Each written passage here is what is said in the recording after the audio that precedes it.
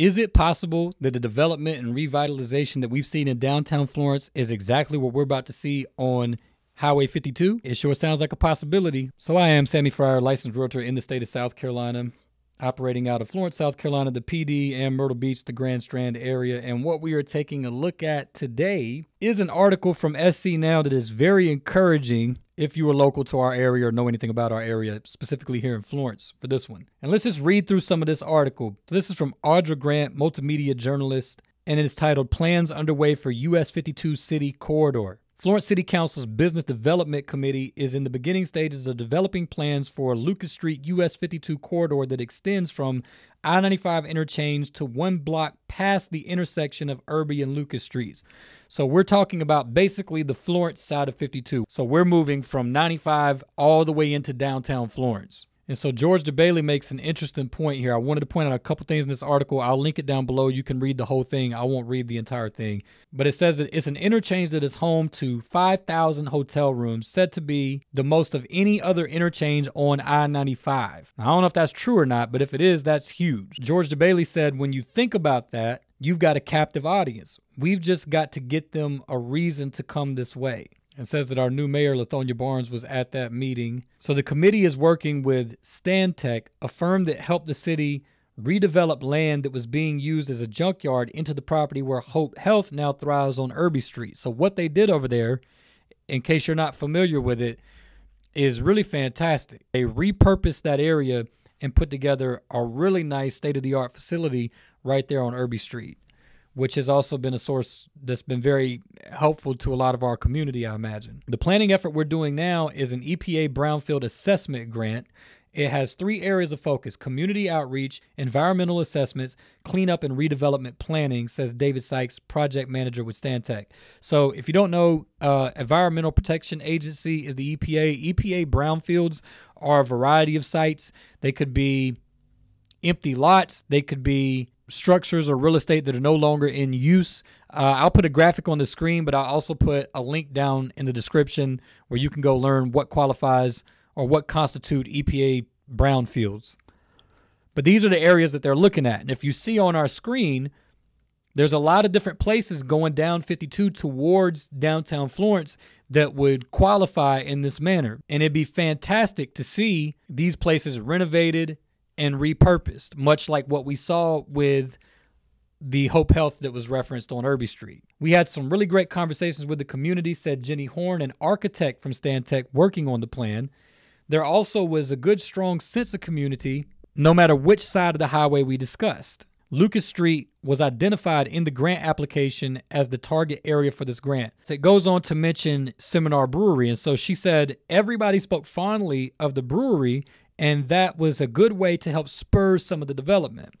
And so Seminar seemingly, or at least I know my thoughts when it first went in down there, is, man, it's like isolated off out on an island. But yet they've been able to do well, and it's been an attraction that has actually brought something that people really enjoyed and saw as a positive out to that area that was otherwise mostly desolate, essentially, for all business purposes, I mean, or tourists or community, anything like that. To see that begin to snowball into more development in that area would be fantastic. And I know that anybody that's local knows and agrees with what I'm saying, that 52 is not really a destination spot for pretty much anything for any of us that are local.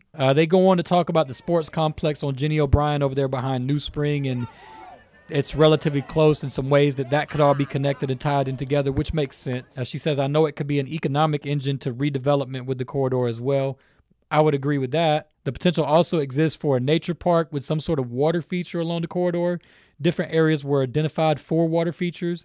At least one appeared to flow back into Black Creek, said Clint Moore with the city of Florence, identified as a sensitive tributary. So, and then in keeping with that, it says street trees and other greenery is in the vision for the Lucas Street project, and the design will also be driven by challenges of working with a federally designated highway with heavy traffic, truck routes, and emergency routes for things such as hurricane evacuations. Plus, it talks about the railroad that's on the other side. So there's some certain maybe obstacles, hurdles, or probably just considerations into what the development down there could look like, because you have all these other elements in play that have to be factored in.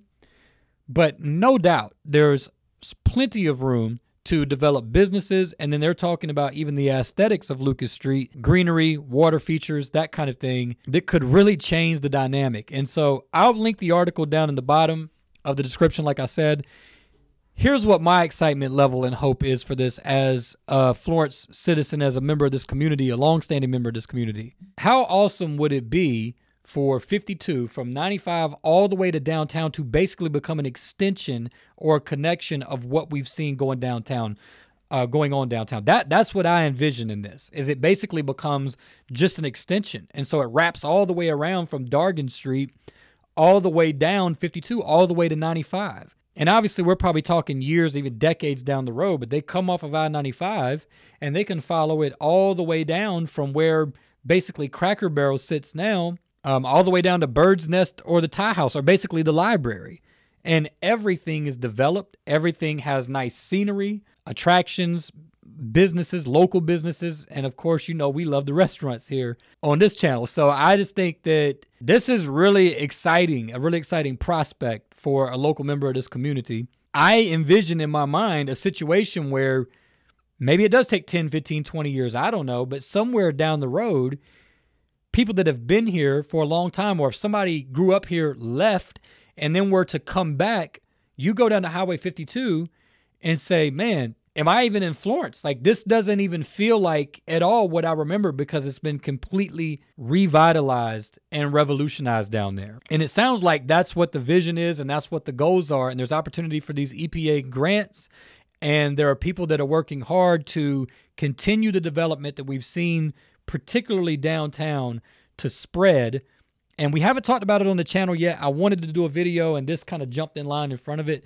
But there's been talks about doing development in East Florence, moving out down towards the airport or even past the airport. And of course, we know what's going on with the battery plant in North Florence and a lot of the development that's happening out there because of that. And there's still so much residential development even happening just surrounding a radius around downtown. But guys, Florence is changing. And I've been saying it on this channel frequently, and even with looking at statistics through places like citydata.com, particularly Florence is probably one of the better places in the United States to invest right now. Like, I'm telling you, you don't have to take my word for it, and I'm not an investment specialist. I'm a local real estate agent. I'm not trying to step outside of my sphere. Speak to investors locally. Ask their opinions. Look at what's going on downtown. Look at the metrics through places like citydata.com and decide for yourself. But Florence has to be, for national, maybe even global investors, an attractive place to get in on the action with some of this development that's happening. And so I'm really excited about it. If you guys are local, I hope you find this exciting. I just wanted to grab this article and get it out to our audience to kind of spread the audience that sees this out a little bit more so that people could be aware of what's going on and just be supportive of it in whatever kind of capacity that is for you. And with that being said, if you enjoyed this video, please give it a like. If you find these kind of videos helpful, please give them a share and subscribe to the channel, because it helps us out a lot and we really appreciate it. And do make sure you're subscribed to stay tuned to continuing content like this and all the other things that we do that we try to put out to our community and beyond. And so with that being said, in the meantime, y'all take care, and we'll see you on the next video.